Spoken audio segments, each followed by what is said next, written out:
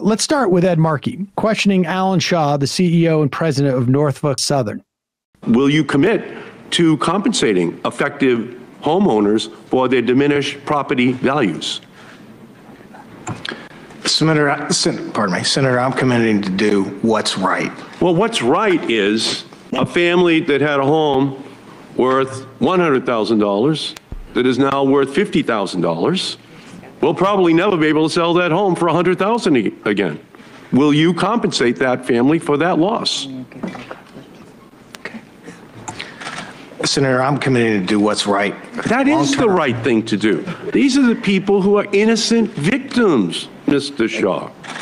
These people were just there at home, and all of a sudden, their small businesses, their homes are forever going to have been diminished in value. Norfolk Southern owes these people.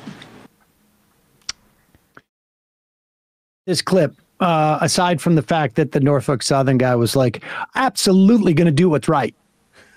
How we define that is really going to be a function of how much political pressure we get, et cetera, et cetera. But what's right for me is what he meant. What's right for us? And the stock valuation, which would go down if we said we were going to do that. Yeah, exactly. But I mean, here's the point. And this is a little bit of a crass way of illustrating it. But this is a perfect illustration of how you have a private company that causes this type of rail accident, or could have prevented it had they had more staff, had they put more into, not just into the braking, but if they had more people on staff, if they had better communication system, they had better safety, that would cost them money. So what they do is they cut those things to save themselves money, but they save themselves money, but the burden of that cost goes on, in this instance, to the people in Palestine, Ohio. It goes on in the form of, I may need healthcare down the road. I may need, I've been living in terror for the past couple of weeks. I can't drink water, or in the value of my house. This is a perfect illustration of how corporations, without regulation, without enough regulation, what they do is they privatize the profits, they privatize the savings, those go to shareholders, and they socialize the costs.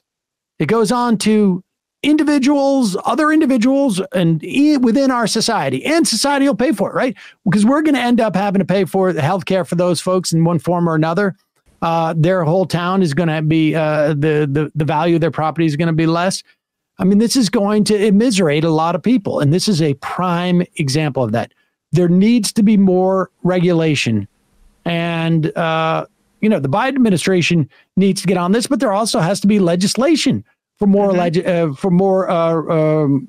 regulation. Here is someone who you can be assured will probably vote against that regulation if there's an opportunity to pass it. However, it is good that he says these things, even though I wouldn't trust his intentions more than I could throw him. But here's JD Vance in Ohio, at least talking a good game. I want to start by acknowledging the people of East Palestine and Ann at the Ohio EPA who's done a great job on this tragedy, and just say that I think that our leadership, our media, and our politicians were slow to respond to this crisis, in part because a certain segment of our leadership feels like the people of East Palestine are a little out of style.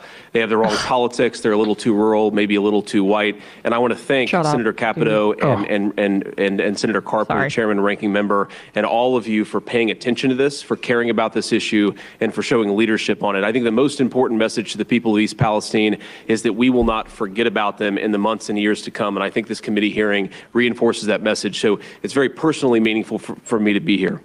Yeah, you mean like how you forgot about them? I thought this was the clip where he was actually calling for more regulation. But the bottom line is, some of the first people who were talking about this in the media, before even he was, I think on some level, was like folks like AOC. He forgot about them. Yeah, there was a pronounced silence. To go away until and he's like, yeah, we're working. Norfolk Southern is assuring us. To put out a statement. Yeah. But at the very least, he's covering his ass, and he's trying to make it about, sort of conservative aggrievement again. But the bottom line is the reason why people were quiet about it was because, first off, their home senators were not talking about it enough. We had a media that was not terribly interested in it. And, he's out there promoting regulation, which I appreciate. But, that garbage, I guess you got to put up with. I thought that was a different clip. The media thing is like the media was slow to it because the political parties were both like hands off and didn't want to actually use it to make hay.